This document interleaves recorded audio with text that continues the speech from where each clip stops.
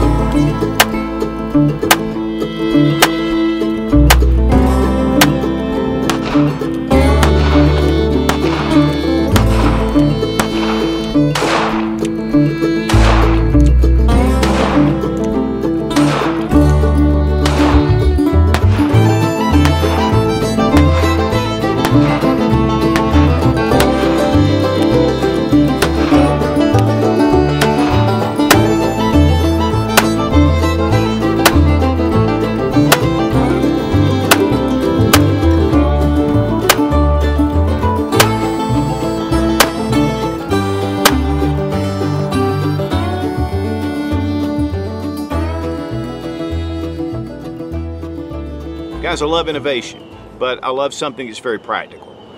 One of the things about self-defense is sometimes you have to be very discreet. And so we are taking a look today at the Standard Manufacturing switch gun. This is made in the USA, very similar to North American Arms or the previous Freedom Arms little 5-shot mini revolver. These are really small and easy to put into your pocket. And then with the built-in grip that just locks down, it's a very small package and you can't tell what's in the pocket. The great thing is when you need it and you bring it out, it's easy to deploy. Very solid grip on it. A lot of times those North American Arms especially, they have the small grips. Now you can get the larger grips. You know, I have one of the Pugs, 22 Magnum. It's a great little gun.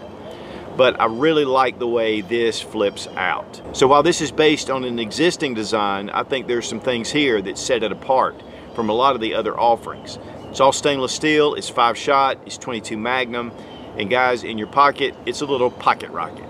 And we really appreciate Standard Manufacturing Company for sending the switch gun for this review. It's just hit the market, and again, it's just fun to see these really unusual little firearms that are very useful come out for whatever self-defense situation you want to handle.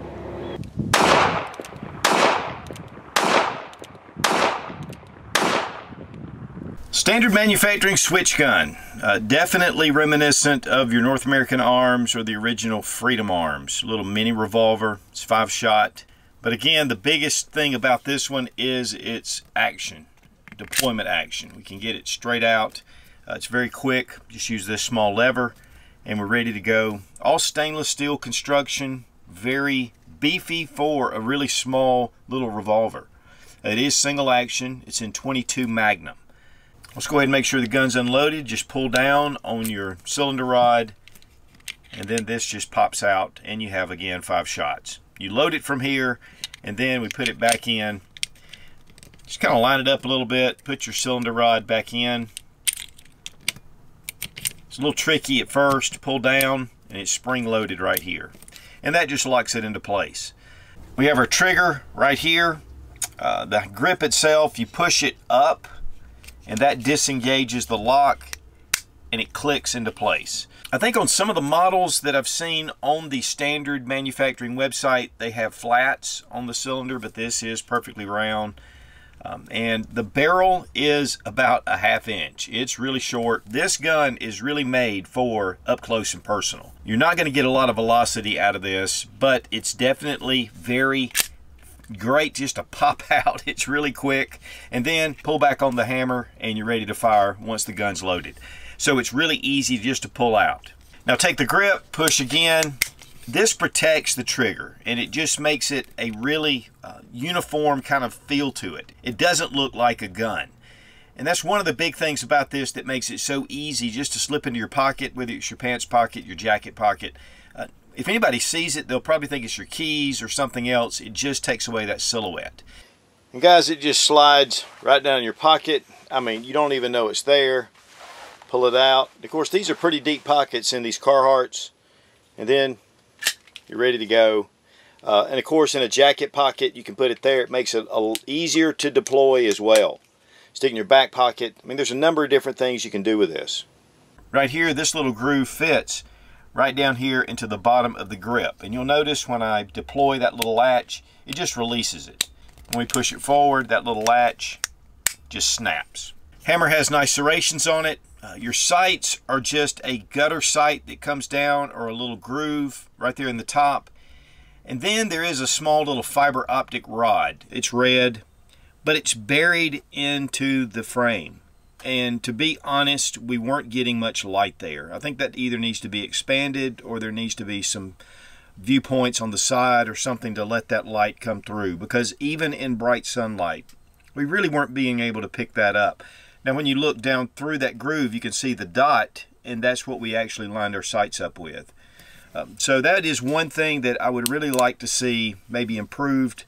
I don't think that would be a big deal to mill that out a little bit. Plus, if you ever need to replace it. But encapsulated in here, it's going to protect it. But I think that that is something that definitely is a con, in my opinion. Right here is our barrel. There are some notches in it. I'm not really sure why those notches are there. But the barrel is really only about a 1/2 inch. So it is really small. Now again, this is in 22 Magnum. And to be honest with you, with that short of a barrel, you're not going to gain a lot ballistically out of 22 Magnum over just 22 long rifle. But it does make a really small package. The grip is a high impact polymer. It's 2-piece.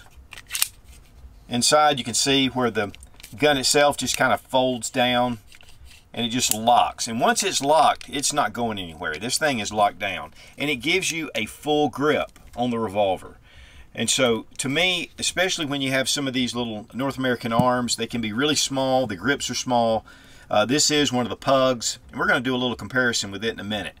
But you can see it is really difficult to control, even though the recoil is light. And the recoil is light on this one as well. But it just gives you more of a solid feel to it, and it just allows you to be able to get those shots. And while you're cocking that hammer, it gives you a little more leverage down here at the grip. Here at the back, it's just flat, smooth, again, all the way around. And then you have some texturing here on the side. But really, the recoil is so light, and the way it molds in your hand, when you're shooting it, you have a really good hold on it. But really, overall, the quality seems to be really nice on this. These are made in New Britain, Connecticut, and they make a number of different guns. Some really high-end 1911s and Colt single-action 45 replicas. But they also make the Thunderstruck, and we did a review on their, what I call the Baby Tommy gun. It's a semi-automatic 22 rifle. And I'll have it annotated right here if you want to take a look at it. And they also make the DPS-12. So really, Standard Manufacturing has a number of different firearms. Now to me, this is a really quality piece. I mean, it's good and solid. It's all stainless steel. The lockup is really nice. And what I love though, to me, is just how easy it is to deploy. Now here we have one of the North American Arms Pugs. It is in 22 Magnum as well. It does have this larger grip on it. And it's not too bad at the range. It is small. It just kind of fits into your hand really small, but yet, you know, I like this. I've been carrying this for years. This particular one has a tritium sight on the front and then a small little raised sight at the back, which is different for a lot of the North American Arms pistols. But this one, of course, doesn't have that. Now, one thing that both of these have is a little notch in the cylinder. And you'll notice there's a large little gap and then there's a small gap. And you want to fit that small gap into the hammer where it nestles in there for the firing pin. That way it makes it drop safe. If you're carrying this thing with it directly on a round, it can fire, and it's the same thing with the Switchgun. It has those notches as well. And so you just want to make sure that you line it up to be right on that notch. But the North American Arms does offer a grip that kind of folds down, but then you just deploy it. This just makes it a lot quicker. But, you know, these are really good quality guns, and, you know, again, they've been in business for a long time. But I think it's nice to see some competition. It always helps. And it keeps North American Arms on their toes. The weight on the Switchgun, 8.8 ounces. Weight on the North American Pug, 6.6 ounces. Now right here is your trigger. Very minimal, very close to the frame. Might like that a little bit more out just so I could get to it. But to be honest with you, when we were at the range, we didn't have any trouble finding it. And with these guns, you have to first pull the hammer back because they are single action. And so once you cock it and then you pull the trigger, and I'm not going to dry fire this because I don't want to damage the firing pin. But the best place to get it is on the nub, the part that sticks out. And so once you do that, you can pull it and fire it. We did find that shooting this with one hand, it actually allowed the trigger to be a little bit more accessible. For some reason, when you're shooting with two hands, you weren't putting your finger on that right spot. But I didn't really have any problems. I know Robbie Wheaton had a little more problem. But overall, it is a very minimal trigger. I'd probably like to have that a little bit bigger just to get to. Now when it comes to the cylinder latch, one thing I do want to talk about, we'll pull this down, it's spring loaded. It just allows you to take this in and out. I'm going to go ahead and drop the cylinder. The latch itself is screwed in, it's threaded, so it just threads right into this piece, and then there's a screw right here that threads into this piece. One thing that we did notice at the range was this rod was coming unscrewed just a little bit. It was coming out of its threads, so we just kind of tighten it up a little bit. I would highly advise adding Loctite to your screw. It'll just lock it down, make it really easy. And to me, that's just a real simple fix. And since that time, we haven't had any issues. But again, it just kind of lays in there, bring it in, your cylinder rod, drop it, and it just fits right in there. I mean, the fit and the finish is really nice. We have some CCI 22 Magnum, and this is their A22, made for Savage rifles actually, but this stuff works really good. We've got 200 rounds right here. We have more as well, but we probably won't go through these 200 rounds. Now of course, with the switchback, it pops out. I'm going to show you how to load it. Just go ahead and pull down on this little latch right here, and it pulls out the cylinder rod. And then we're going to drop our cylinder. Load one at a time. It's not a fast loading pistol, and you have 5 rounds, so you better get it done with that. Then we're going to bring the cylinder back over, just center it up, and then bring in your cylinder rod again. And you may have to do a little bit of finagling, then pull down on that spring-loaded detent, and it pops it back into place. And you can carry it just like this, fully loaded, and that makes it sweet. Oh yeah, I like that. Now the Switchgun out at the range, I mean, it's just a little 22 Magnum revolver, mini revolver, shoots really well. You know, that grip is long enough to where you feel like you've got a good solid grip on it. We shot it with 2 hands, which you can do, but we also shot it with 1 hand. And to be honest with you, it shoots better one-handed. Something about the way the trigger is when you have those 2 hands on it. The trigger is made to have a little bit of some safety factor to it, and so it can be a little bit tight to get that trigger, and then when you have it with 1 hand, it seems to be very natural. Of course, you have to pull that hammer back with every shot because it is a single action, but it's quick to deploy, and you can fire this really rapidly. The stainless steel finish is going to hold up in all kind of weather, and of course, it just packs away so nicely. Just push that little lever forward and then lock it down, and you've got something that you can just stick in your pocket. But overall, it just functioned very well. We didn't have any kind of problems with it. We didn't even have any misfires. It just fired every time we pulled that hammer back. And the recoil on it is about nil. I mean, there's just not any recoil. Sometimes with the smaller little grips on some of the mini revolvers, the recoil can really kind of pop up in your hand. But with this grip, it's a solid grip on the pistol. And again, it's so easy to slip in your pocket. I have a good friend of mine that's a U.S. Marshal, and he carries a small mini revolver in his pocket, and he calls it his get off me gun. And that's definitely what this is. It's a get off me gun. Now when it comes to shooting the Switchgun, again, 1/2-inch barrel, you're just going to get a certain amount of accuracy. And to be honest with you, we were shooting at about 7 yards, and we were peppering the target. We were hitting the target, but the shots were all around. Moved up to about 5 yards, and they really centered up. Robbie got a great group at one point where he really put them all together in a really small little group, except for one flyer.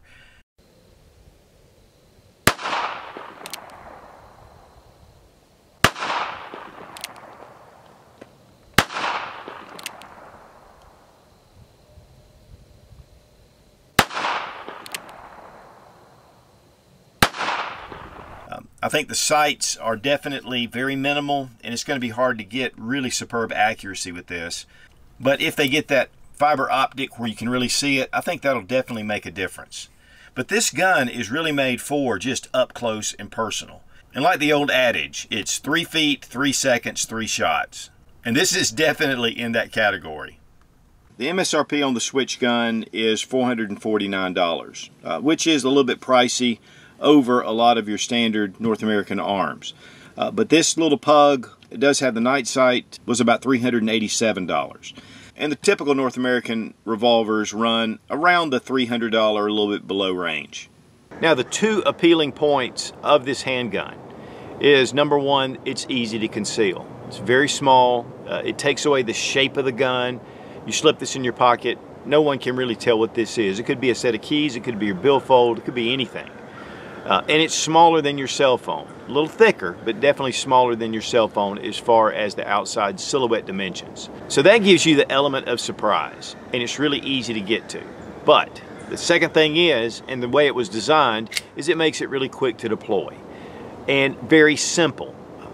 You need to train with this, you need to think about the different operations, you need to go through it before you carry it, because it's a little different.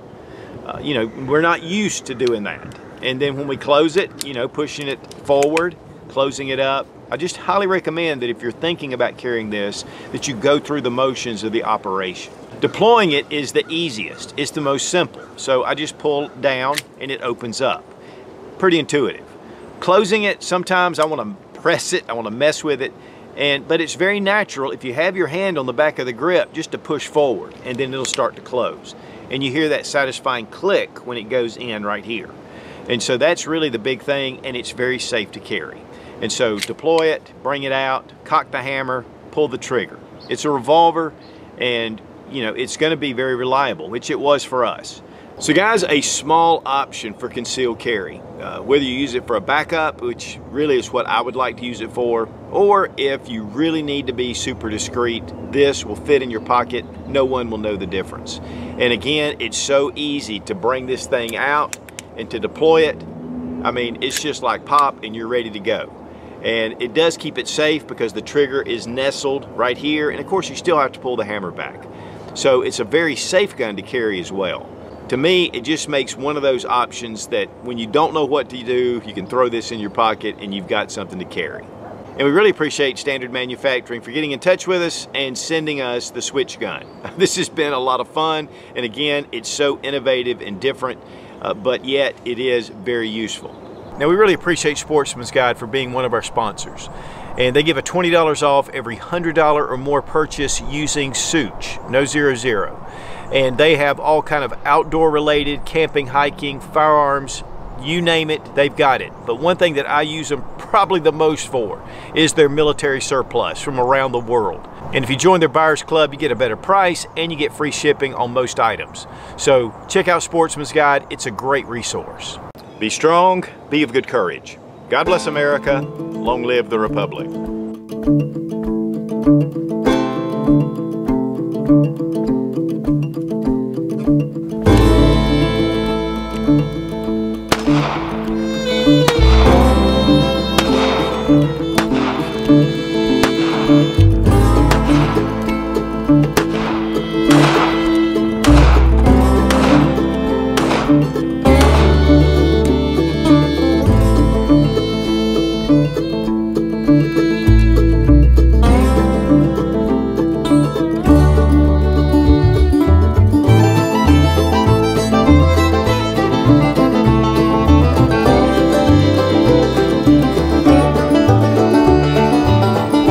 When you see so many guns come around, you know, guys carrying something, none of this sounds like I'm just freaking crazy.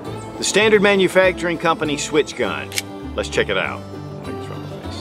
And then just load these one at a time. This is definitely not the fastest.